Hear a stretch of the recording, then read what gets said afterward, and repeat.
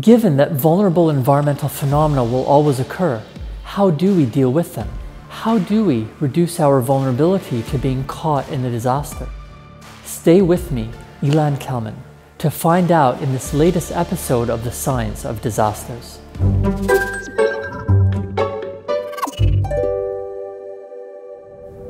Ultimately, disasters arise from political processes, such as those dictating where and what we build, and from social circumstances, such as those creating and perpetuating poverty, inequity, and discrimination. The causes of disasters are humanity's decisions as societies and as individuals. Most of the environmental events and processes we can deal with by reducing vulnerability. We are the ones who create disasters, not nature. Vulnerability arises primarily from the choices of those who have the power and resources to make those choices, inadvertently or deliberately, in knowledge or in ignorance. Disasters emerge through human choices, actions, behavior, and values. We have achieved so much success in dealing with disasters and in stopping human suffering, but we have a long way yet to go.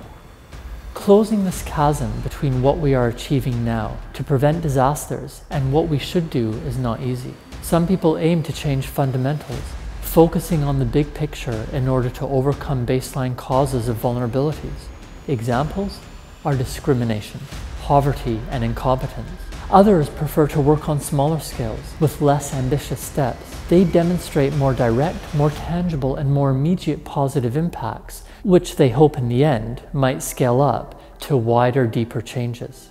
Examples are managing forests to permit small wildfires while avoiding big ones, not relying so much on flood walls, and retrofitting properties and surroundings and changing our behavior to withstand floods and wildfires without harm. One approach never precludes the other.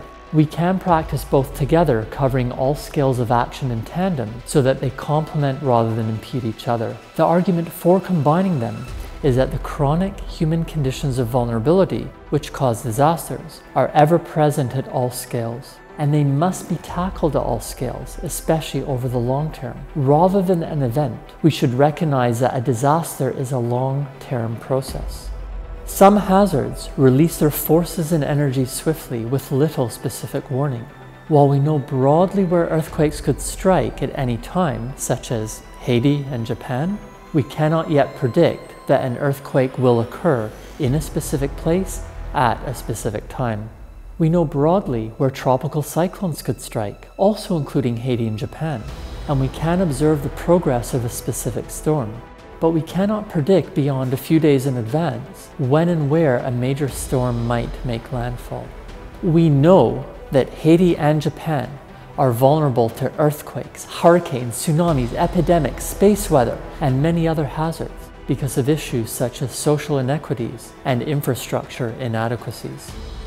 Poverty, ineffective governance, prejudice, and infrastructure lacking adequate planning and building codes all take a long time to become entrenched. Disasters being caused by vulnerabilities require the same lengthy time period to develop as those vulnerabilities. Consequently, in the same way that disasters are not natural, they are neither unusual nor extreme, and they do not happen rapidly. They dramatically expose the vulnerabilities with which people live and are typically forced by others to live. We can prevent disasters and their human suffering, despite the presence of major hazards, and we can do so by reducing vulnerabilities. We must actively choose to do so. Can new technologies like artificial intelligence and the Internet of Things help avert disasters? Join me, Ilan Kelman, for the final episode of the Science of Disasters. Why not subscribe and watch all the episodes in this series?